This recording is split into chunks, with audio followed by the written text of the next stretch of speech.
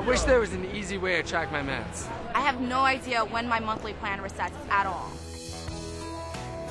If your family's like mine, they talk and text a lot.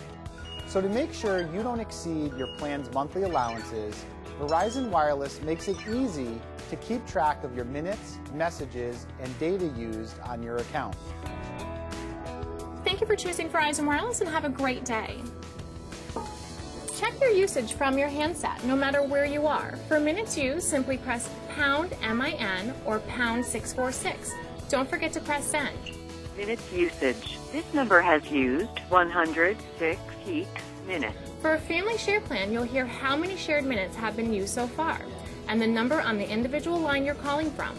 For each, you'll get a breakdown of the type of minutes used. You'll also hear when your monthly usage cycle resets. Shared usage includes 42 mobile-to-mobile peak minutes. Don't worry about remembering it all. You will also get a free text message with all the details.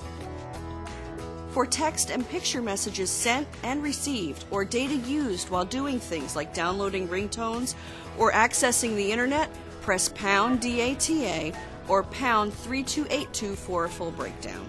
Our records show 11 picture messages have been sent. Use My Verizon Online to get even more detailed usage information. Make sure you're registered and then log in. On your home page, you'll see a cool usage meter showing you where you are in your monthly bill cycle and your usage so far of minutes, text messages, and data. Check usage for each line on the account, and if you want more details, go to the I Want To buttons below and click on I Want to View Usage under Bill. If you use domestic mobile broadband for high-speed internet access on your laptop, you can check your data usage as well. My Verizon Mobile is another simple way to check your usage. It's like having My Verizon online wherever you go.